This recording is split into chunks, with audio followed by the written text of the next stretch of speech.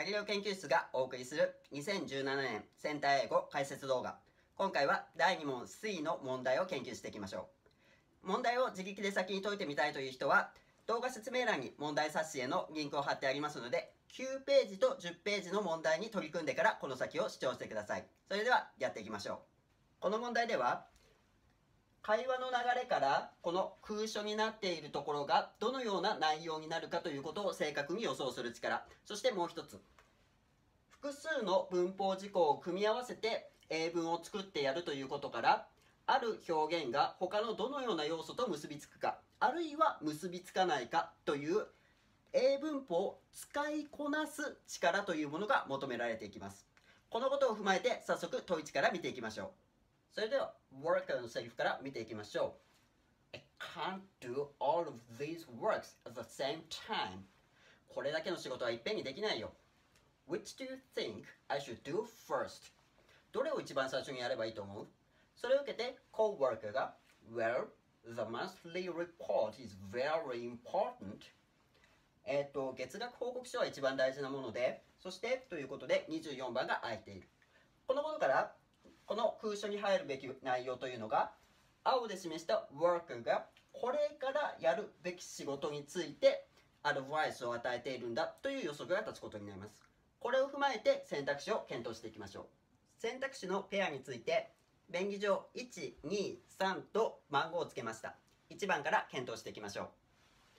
う。2番との関連において、ここで to 不定詞か動名詞を後ろに伴わなければいけない。このことから逆算して考えたときに、1の A に生じている realize という動詞、この使い方を確認してやると、こちらに示した通り、realize my mistake のように名詞句を取る。realize that something is wrong のように that 説を取る。あるいは realize how important it is のように WH 説を取る。この3つの可能性は持っているのですが、この動詞、後ろに to 不定詞や動名詞を取ることができません。このことから1のペアにおいて realize は後ろとの関係において選ぶことができない選択肢ということになり、消去されて、その結果選ぶべきは B の方だというふうに判断ができることになります。丸2のペアにおいては remember の後に to 不定詞を取るのか動名詞を取るのかということが問題になっていきます。これは受験英語において品質のポイントであり、remember to turn it in であれば、これからそれを提出することを忘れないようにする。一方で、remember turning it in であれば、過去にそれを提出したことを覚えているという意味合いになるので、会話の前提と照らし合わせてやると、ここでは remember to turn it in こちらが正解ということになっていきます。参考までに、ここでの to 不定詞の使用というのは、前置詞 to の使い方と根っこは同じところにあるんだというふうに理解してください。どういうことかというと、go to the park という表現において、この the park というのは、これから向かう目的地を表していますよね。それと同じように、to turn it in という場合も、turn it in、それを提出するという行為が、これから向かう行為として一種目的地のような意味合いを表しているんだというふうに考えると、どちらも to という単語がコアに持つイメージから生じている表現だということが納得しやすくなるのではないでしょうか。最後に丸3のペアでは、前置詞 by か till のどちらかを選んでやるということが問われています。ここでそれぞれの意味合いを確認してやると、by は期限を表し、この場合で言えば5時までにということ。一方で till または until の場合、継続の意味を表し、この場合では5時までずっとということになります。ここで動詞句が表す行為の時間的特性というポイントに注目して、丸2と丸3の結びつきの可能性を考えてみましょう。そうするとどういうことが言えるか。turn something in、何かを提出するという行為は、できましたと言って手渡したこの瞬間に成り立つ行為だということ。したがって肯定文においては till until が表す継続の意味合いとは矛盾してしまうということになります。一方で by であれば5時までの間にどこかでその一瞬の行為が成立すればいいということになるので、こちらは問題なく結びつくことができる。このように考えてやると、③のペアでは by 5 o'clock、 こちらが正解ということになります。あまり広く教えられている印象はないのですが、この行為の時間的特性というのは様々な文法事項に密接に結びついているので、ぜひその観点から文法のこういった要素要素の結びつきということを見てやるという視点を持つようにしてみてください。それでは会話全体の流れをもう一度確認しておきましょう。I can't do all of these works at the same time. Which do you think I should do first? Well, the monthly report is very important, and you have to remember to turn it in by 5 o'clock. 一番最後の文は、忘れずにそれを5時までに提出しなきゃだよという意味です。以上で問1の解説は終わりとなります。続いて問2を見ていきましょう。You're watching cricket again? またクリケット見てんの？ I don't know why you watch cricket matches all the time. どうしていつもクリケットの試合なんか見てんのかわからないんだけど。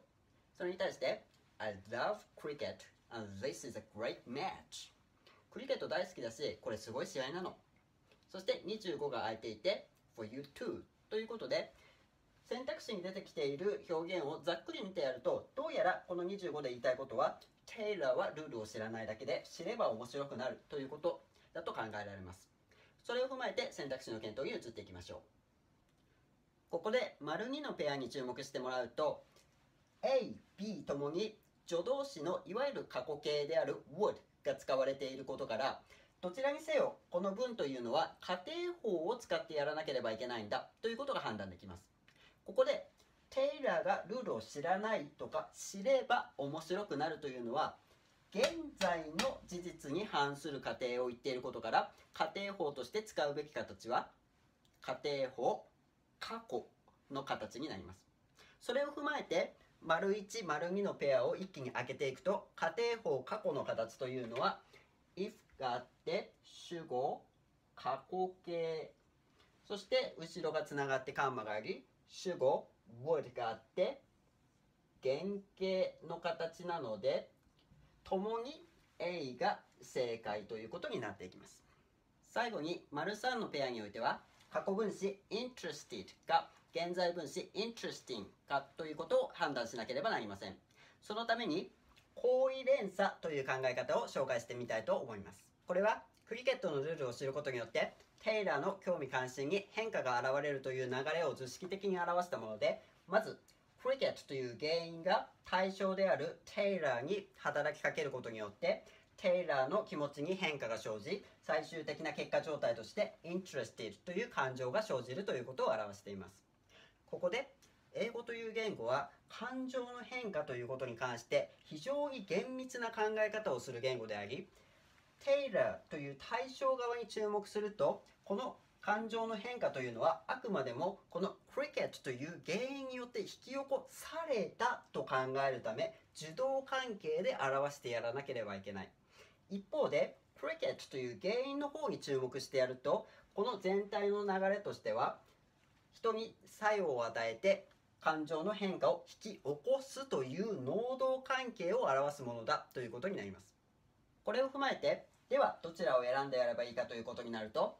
ここの It would be ③ for you too の部分において It というのがクリケットを指している、すなわち原因を表すものを主語に置いた文であるということから、全体として能動的な作用を表してやる文を作ってやらなければいけないということが判断できます。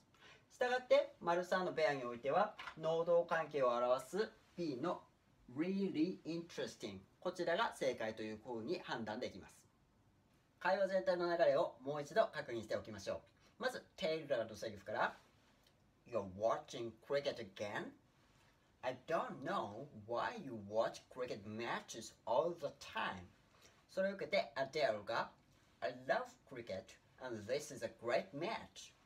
If you knew the rules, it would be really interesting for you too. ということで、今最後に作ってやった英文の内容を確認してやると、もしルールが分かればクリケットってあなたにとっても面白いものだと思うよというような意味合いです。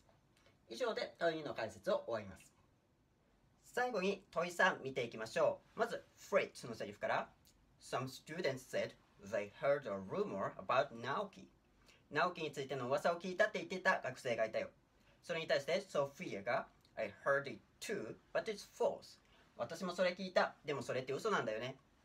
I wonder。 そして26の空所が空いています。ここで But it's false と言っていることからソフィアは噂を止めたいんだということが前提として判断できます。それを踏まえて26に当てはまる英作文を考えていきましょう。丸1のペアに関しては空所直前の I wonder に注目してもらうと間接疑問文の形にしなければいけないということが判断できます。よって